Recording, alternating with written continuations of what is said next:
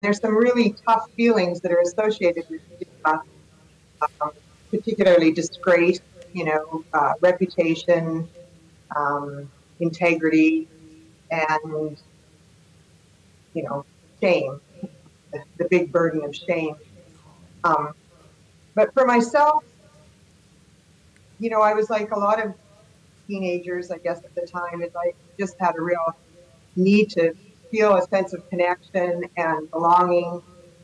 And so I joined in, and, as my drinking and drug use increased, the very first bit of stigma that I experienced was actually in that peer group, because, my behavior started to increase, let's just say, and worsen.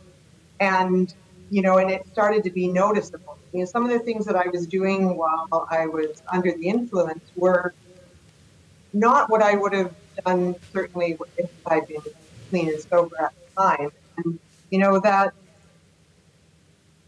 that behavior started to separate me away from the pack a little bit.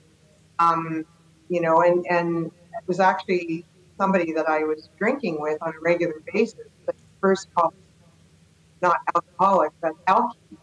And I remember just the feeling associated with that word, and just feeling like, oh, so I'm not exactly like you. I'm a little bit different.